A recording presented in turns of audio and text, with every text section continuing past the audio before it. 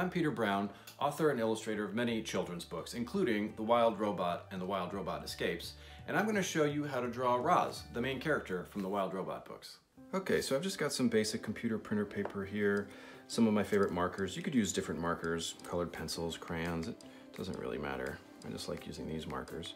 So I'm going to start off by drawing Roz's body in the middle of the page and her head. Pretty simple lines here. Her eyes are just circles.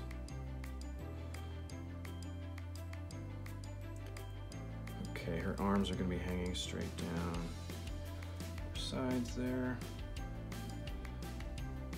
And then her hands are really just circles.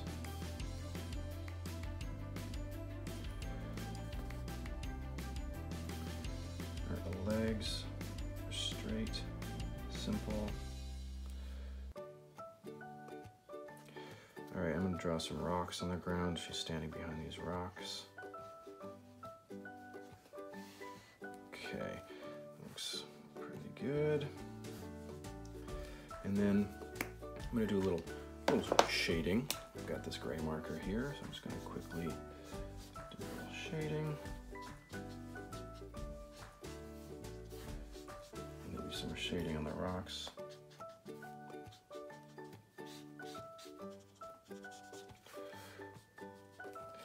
And I'm going to add some color. Some grasses on the ground, little blades of grass here and there. Plants, a couple of those, kind of like ferns. A tree. Got these branches that just swoop off of the trunk. Some sort of a pine tree. We'll do another one of those. I'm gonna draw the sun in the sky. I like using pink. I love the color pink. I love the way it makes other colors a little more interesting. So draw a pink sun in the sky.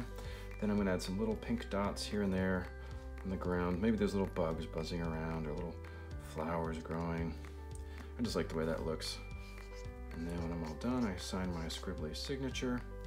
And there's a quick little doodle of Roz the robot standing out in the wilderness.